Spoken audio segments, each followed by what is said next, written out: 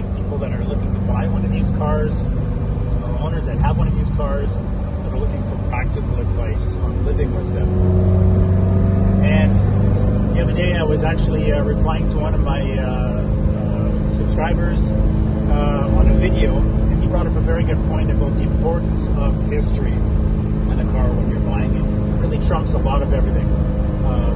And he's really right, and I want to thank Audio is Good for pointing this out again. I was going to talk about it, but I wanted to talk about it from the angle of the importance of the Ferrari Service Manual. Because I think this is a really key part of the car. When you buy one, they should be included in this. And I really don't understand why cars are sold without it. They go missing, or owners sell them for whatever reason, or mechanics lose them. That's a really important part of the car's history. But what can trump it is a very thorough history from the car's ownership throughout its whole history, from the time the person bought the car to the time it's being resold. And if you're going to buy one of these cars, all the history of the invoices should be included in it.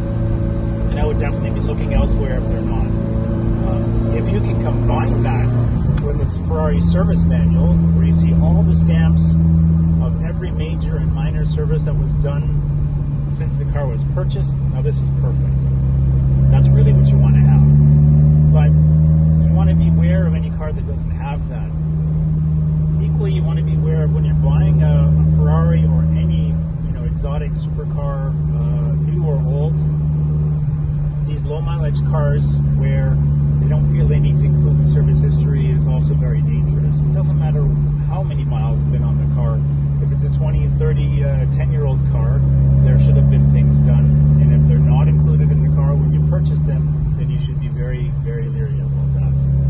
And this is something I think any owner, if you're looking to buy one of these cars, that has to be the top of your list. The first question you ask is the service history, is the service book with the car, are all the receipts there? And I looked for that when I was purchasing my 328, when I was purchasing the Testarossa and the 550.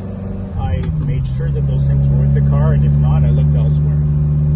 So when you're going through the process of doing this, that's your first question. Second thing is, if you're looking to sell one of these cars, okay, take that very seriously. There's no reason for you as an owner to hold back your receipts and not let them go with the car. I don't understand that whatsoever when somebody would want to do that. You're not hiding anything. In fact, you're being more open and transparent, and that's going to create more value in the car. So make sure if you sell a car, keep everything with it, keep the photos of everything that's been done, and you're going to do the new owner a real service. And you'll keep the value of the Ferrari, the classic Ferrari, the new Ferrari you have, you'll keep it high. And that's really, really important in these cars, is to think about it that way. And I wanted to talk about this on an upcoming video, and thank you again to Audio is Good for inspiring me to talk about that. Because it's a really important part of this ownership. It's probably the most important part, is to make sure there's a good service history with the car, make sure there's a manual with it, go the next step and take the car more seriously. Anyways, I hope that's helpful. I hope you can hear it. I thought it's better to do this in the car so you can actually be part of this experience. It's more interesting anyways. But yeah, there you go. There's more advice from a Ferrari Classics owner to maybe a future owner. If you have any comments or questions, by all means, please add them to the chat. If you haven't subscribed, please do. There's going to be more content coming. I still haven't done my Ferrari review of a 328, of a GTS, what it's like to own. What I still feel is the best car you can have as your first Ferrari, as a classic Ferrari. And I will do that one time. Anyways, look forward to it. Thanks for watching. Take care.